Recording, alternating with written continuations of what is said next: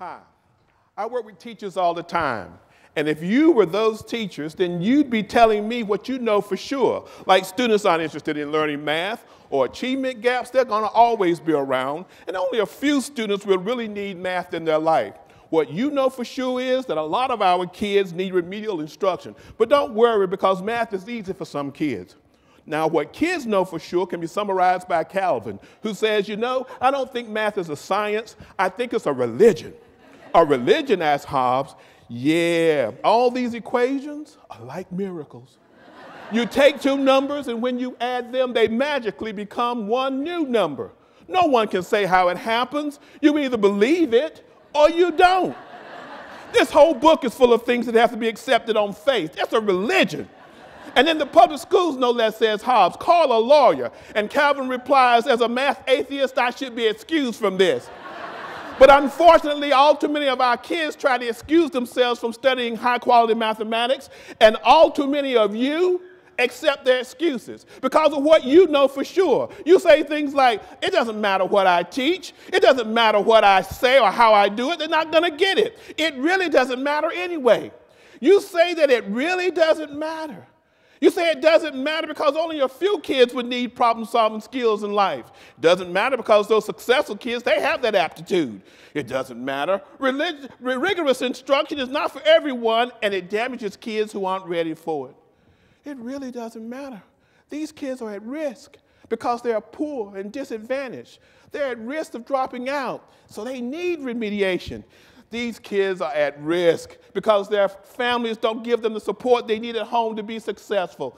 But you know what? I say it does matter. It does matter that kids actively engage in meaningful mathematical tasks because doing so will significantly impact their ability to do math well. It matters. That's important because hashtag MathLivesMatter. All students deserve the chance to learn high-quality mathematics. And although we may not know all the best ways to make this happen, you need to be concerned about one important thing, and that is what you know for sure. So tell me, what is it that you know for sure? Is it that although you don't know how to use data to make placement decisions, you do know for sure that most minority students are not ready for advanced courses and are at risk because of their lack of preparation? Well, students are at risk, I would have to agree. They are at risk from us. Because what you see in this slide is there's high-performing kids don't get access to the best courses you have available to them in your schools. You don't give them a chance to continue to be successful. These kids are at risk if they're black. These kids are at risk if they're Latino. These kids are at risk because of what you know for sure. But I ask again, what is it that you know for sure?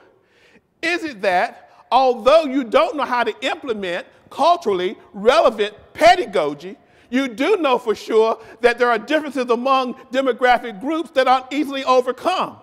And achievement gaps just merely reflect those differences. Well, if you look at the percentage of students in one situation at or above grade level at end of course math testing, you do see a schism between black and brown students and between white and Asian students. And we tend to call that an achievement gap. But in 6th, 7th, and 8th grade, that gap existed. But what about in 5th grade? That gap at 5th grade, well, it wasn't much of a gap at all. In fact, I would say that what happened in this situation wasn't anything but tracking.